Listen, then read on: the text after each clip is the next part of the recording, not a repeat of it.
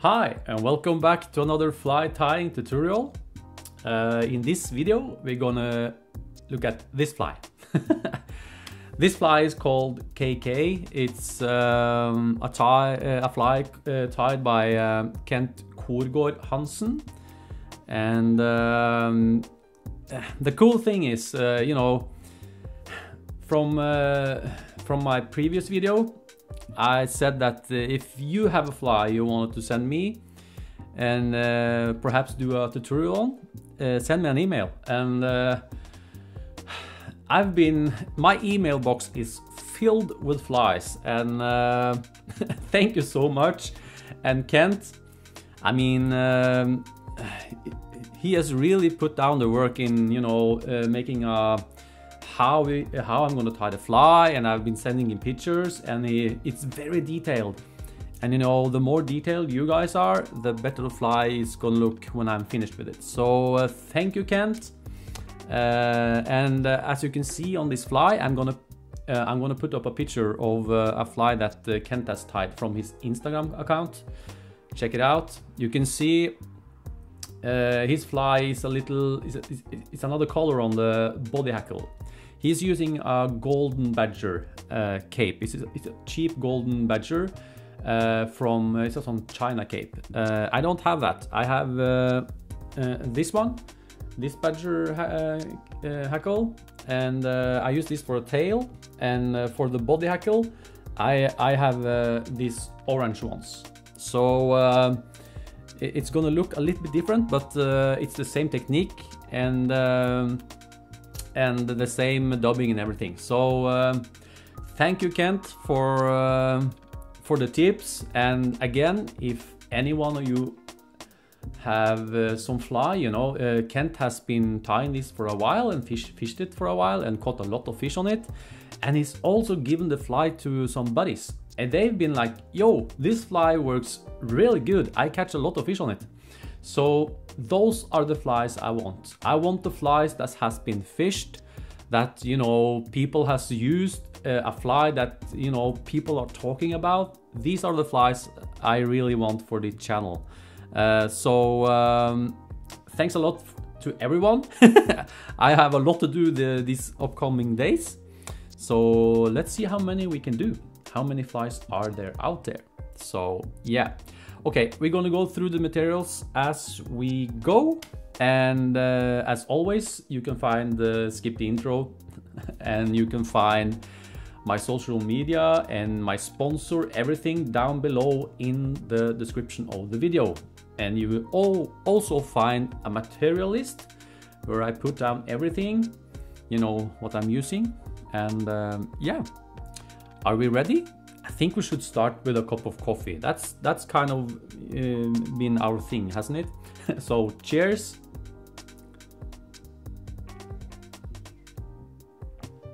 Oh, that's a really strong one.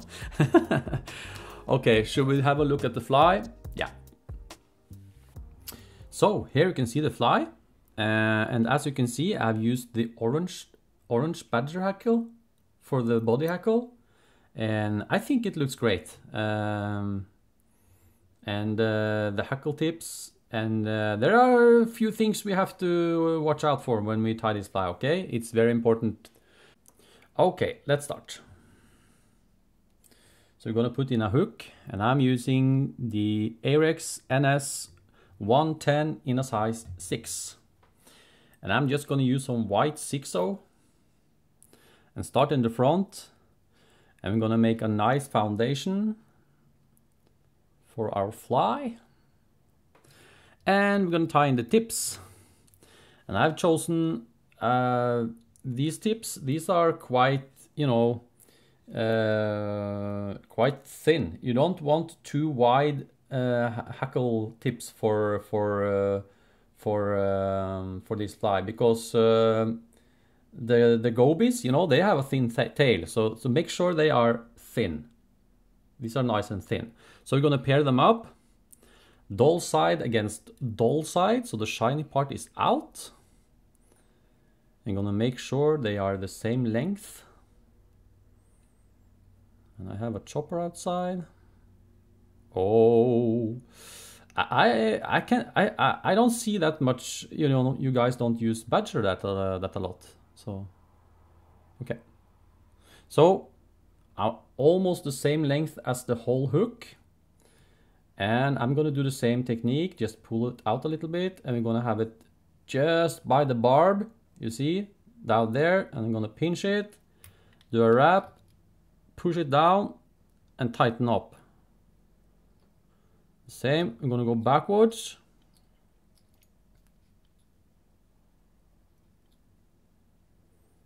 All the way down so the thread is aligned with the barb. Don't go any further back, and go forwards again. And as you can see, the tail is perfect. Perfect. Snip off the waist. And then we're gonna support it.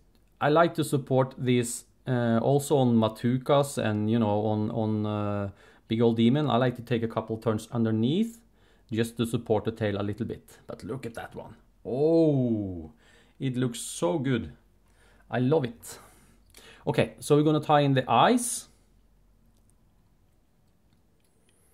And we're gonna use bead chain eyes in black, medium size, these ones. And now this is so important. This is so important if you're gonna tie this fly. I'm gonna give you a millimeter measurement. You need to have 4 millimeters here. Can you see? You need that much space because this fly is built up with a lot of, you can see, a lot of SLF dubbing or baitfish dubbing or whatever you use, STF. So you need to have a lot of room in the front to do a couple of turns here, you know. So you have to set the eyes so you have at least 3 millimeters. Please, please, please. Be very, very, very, very, very accurate. Yeah, about that. 3 to 4 millimeters in front. Okay? Yeah. And I'm just gonna do some figure of eights. Like that. And I'm gonna go under, and pull it and go back. And make sure they are nice and straight, and we're going to secure them with some super glue.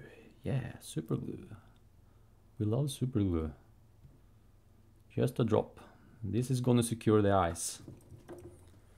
And also, if you fill up this part with too much thread, you're going to have some trouble when you go over with the dubbing loop. So make sure it's nice and tight, but don't fill it up with thread because the fly is going to get bulky.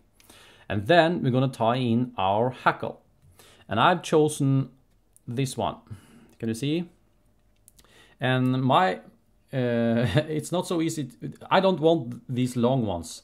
I just want this part of the fly. And we're actually just going to take 3 to 4 turns. So we're going to find the tip. And I'm going all the way out here. And the length of the fibers should be around, so they, you know, touch the tip or go just past the tip. So this, I can use the front part of this hackle. And we're gonna tie it in upside down, like that, with the dull side down. And I'm gonna flatten out my thread by spinning it to the right, just a little bit. Stop there, go forwards again, tie it down, snip off, and then we're going to dub our body. And again, I say this all the time. When you're making a dubbing body, make sure you make a nice thin dubbing noodle. Don't overdo it. So you're going on the back, and I'm pulling and tighten. Pull, tight. You want a tapered body, so I'm going to go forwards and I'm going to set the distance. And also here you also need about 3 millimeters behind here because this part is the front of the fly. So don't go all the way up here. Make sure you have at least 3 millimeters there. I'm going to go back again. And it looks like I'm going to have a little bit more. A little bit more. Go forwards again. Make a nice and tapered body, you know, like a cigar. Oh, just a little bit more, just a little bit. Or as I say, just a bitty lit, you know. Okay. Make a nice tapered body like that. That's perfect. Perfect. And make sure you have the space. Yeah. And then we're gonna palmer our fly, pull this back with the shiny part going forwards. And actually it's not that you know, important, because we're gonna brush it a little bit. But now we're gonna make three to four turns on the body. That's 3 and 4, because it's very important that the body is nice and segmented, you know. And we're gonna take 1 turn in the front, and now I think it's okay. So we're gonna tie off our hackle underneath, or 1 more. Oh, that's okay. Tie it off in underneath. Snip it off. Don't snip off your thread. And then pull everything back and go back again. And now I'm tying in over the last hackle section, so you secure it. Can you see? And now we're just gonna brush a little bit. Just a little bit. Brush it a little bit backwards. These fibers will help the hackle. You see? So the hackle fibers lean backwards. Just a little bit. Don't overdo it. Oh, it looks great. Look at the nice thin tail. Oh, this is a cool fly. And Kent also told me that you can tie, you know, he also has seen these flies in a pink color, you know, with pink badger and white, all white. So you can play around with colors, and also you can tie it with some trigger point with the orange front or something. Yeah. So okay, now make a dubbing loop. And I like to make a big dubbing loop for flies, you know, especially when I'm making these type of flies. A big one. Almost, I like to make my dubbing loops the same length as my bobbin. A little bit longer than my bobbin. And then go forwards with your thread, and I'm gonna make a half hitch, you know, just like that. I'm gonna put my bobbin holder, thread holder, bobbin holder up on my thingy bob there, this one. And now we're gonna mix the dubbing. And you're gonna mix, for the head, you're gonna mix it like 1/3. That it's 1 part black and 3 parts tan or cream, or what we're using tan. Okay, so we're gonna pull out some dubbing. And now this is the hardest part for me to show you guys how much dubbing I have in my hand. Can you see it? It's quite a lot. It's better to make a little bit too much, you know. And when we put in the fibers in the dubbing loop, we're gonna make it. It's better to have a longer dubbing loop with spread out materials than a short one with a lot of materials, because then you can just stop when you're happy. Okay, so pull out a little bit of some tan, and then put in some black. Black. 1 part black and 3 parts tan. And now we're actually gonna go in and we're gonna mix up our dubbing like this. This is very important to do. Mix, because then we are lining up the fibers and we're mixing the dubbing like that. Can you see? I'm just holding them, pulling them apart, putting them all top on each other. And now, as you can see, these fibers are very long. We don't need these long fibers. So we're actually gonna cut them in 2. like that, and I'm taking these, putting them on top, and I'm gonna go a couple of times more like this. Then you will also taper out the ends of the fibers. So now I'm stuck with this this amount, okay? So we're gonna put this in our dubbing loop. Now we don't want to put in this big bunch, okay? So we're gonna spread them out as much as we can like this and put them in our dubbing loop. And at this point, I mean, I've shown you this so many times. You need to spread it out, spread it out, spread it out. Can you see? Can you see what I'm doing? I hope you can. Spread it out, spread it out. Because then you have full control over what you're doing when when we're gonna put on this on our fly, okay? So spread it out.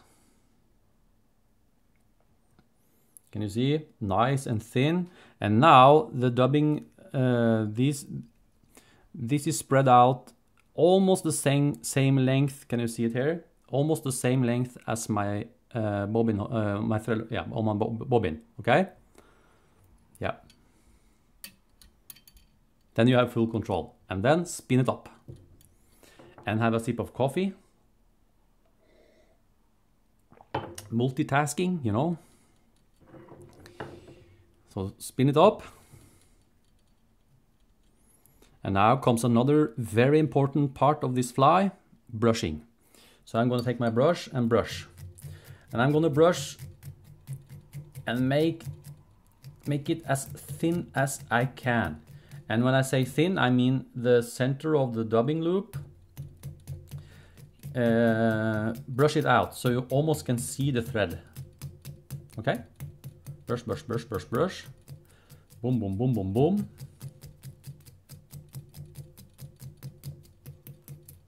Oh yes, perfect. And now we're gonna make the head. So I'm pulling back the fibers. I like to do that. It almost becomes like a hackle.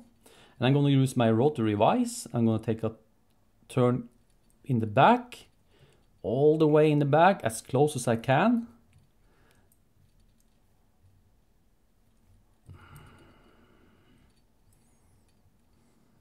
One, two, three. I'm gonna go one more, 4. And now I'm gonna start to cross underneath. How you do this? You do it like you want. I like to go underneath, cross underneath first, and then cross on the top. And then I like to go straight up and cross over at the top. Like that. And at this point, I like to brush out the fibers because it's so easy to get some trapped fibers, you know? Yeah. So we're gonna go underneath and cross again. Like that. Make sure. I use my fingers a lot and comb them out. Combing, combing, combing. I'm gonna watch and see if I'm satisfied with the amount underneath. Looks great. And I'm gonna finish off in the front. Always combing, combing with my fingers. Comb, comb, comb. 1, 2. And now you can see I have made a little bit too much on this dubbing loop. And that's much better because now I can just spin it up again. Spin, spin, spin, spin, spin. And pull out everything so I can see the thread like that. And we're going to tie off our dubbing loop.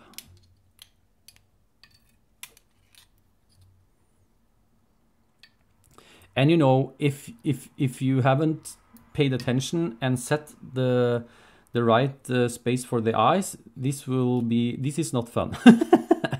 So make a couple of turns, lock down the dubbing loop, and I'm gonna make a whip finish, and we're almost done with our fly. Our cool KK fly. Snip off your thread, snip off your dubbing loop. And I like to prepare it, snip off this and clean it. So it's ready for another fly. And now, this is a cool part of the fly. This is very cool. So we are gonna divide the fibers down and up, like that, up and down. This looks great. This I think I've nailed it with the amount of fibers. Or what do you think, Kent? Does it look okay? I'm gonna fill my box with at least 3 or 4 of this fly because I think this works great. I can see why you wanted me to film it. It looks so good. So yeah. Okay, so now we're gonna. You can use a scissor, but Kent said that he likes to rip it off with his fingers because then the tips, it doesn't look like it's been cut. It kind of tapers out a little bit more. So what we're looking for, we are trying to make a short fibers there and a little bit longer in the back. The same here, a little bit shorter and almost so they touch the tip there. So I'm gonna hold the bead chain eyes like that and pinch and rip off. And of course you have to support the hook because so you don't bend the hook. A little bit longer in the back. And we're gonna change our fingers and I want it a little bit shorter in the front.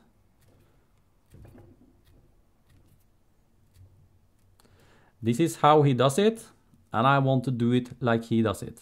Look, look, look. Oh my lord. That's so cool, man. And let's try it again in the bottom, under part of the fly, and it looks amazing. I love this fly. Yeah, so we're gonna do it the same. Hold the bead chain, pinch, and support the hook.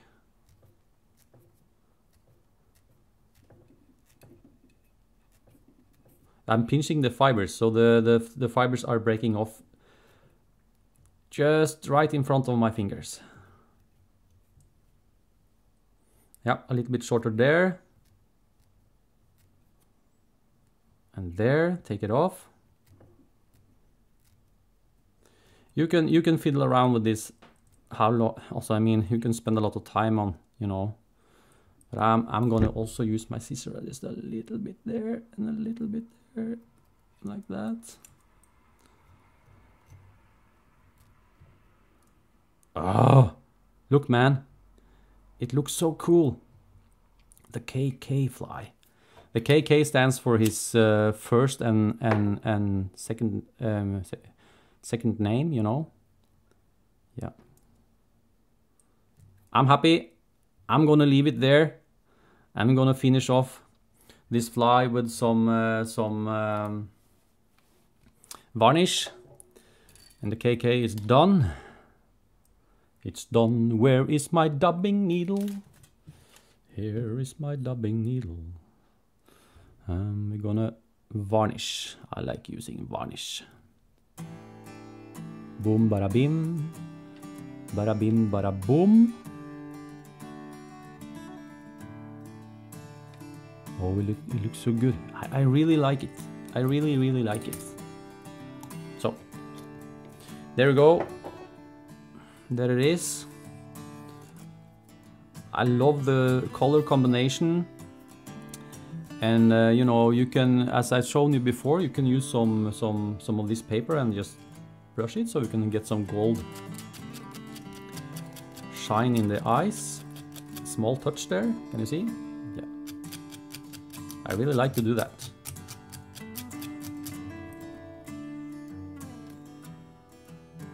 Yep, we're done.